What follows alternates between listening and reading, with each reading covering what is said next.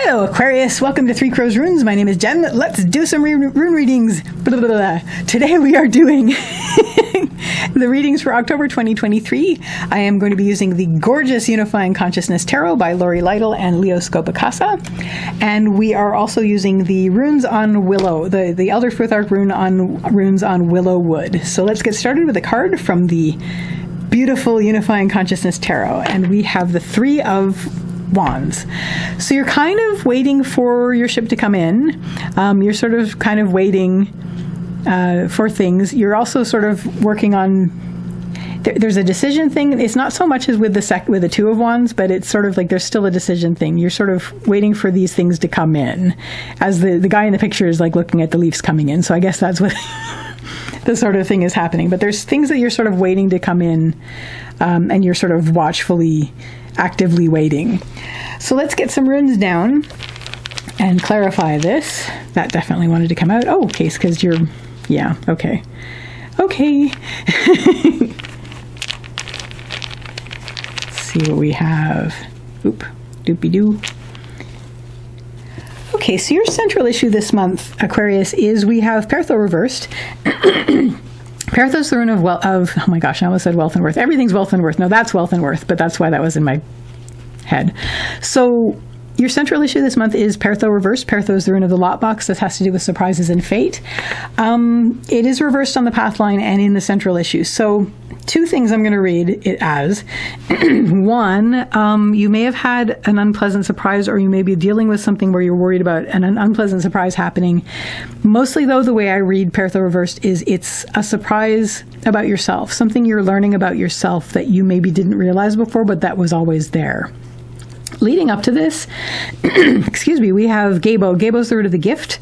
This has to do with agreements, decisions, goals, and plans. This is something that's just happened. So you just sort of like had accomplished this goal, and now you're in a situation where maybe things are coming to light that are like not super pleasant, but also at the same time, you're probably learning things about yourself that you didn't realize before, and this is very exciting.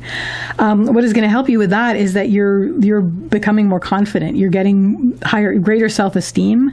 We have Fehu reversed, which is rune of wealth and worth, haha, and this is the cattle. So cattle is wealth and worth. It is whatever makes your life rich as long as you take care of it. But it's reversed, so that's internal.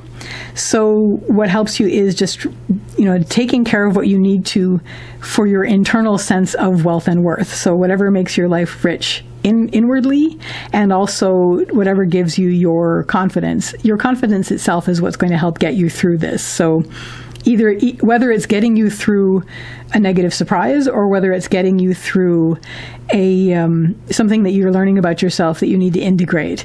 Either way, your confidence is going to help you with that. What is not going to help you is we have Dagas, which is the rune of the breaking of the day. This is often, I'm going to read this as overwhelm. This could be just a sense of things getting like overwhelming. So if this is a negative surprise, or if this is something that comes up that you just like, oh my gosh, this was always in place, but now I've just realized it and it's overwhelming me. Or if it's something that you've just discovered about yourself that is now overwhelming you. If you let the overwhelm win, it will overwhelm you. So it's not going to help you if you sort of dwell on, oh my gosh, this is too much. If that starts to be the case, bring yourself back up to, no, you know what? I am confident. I have worth.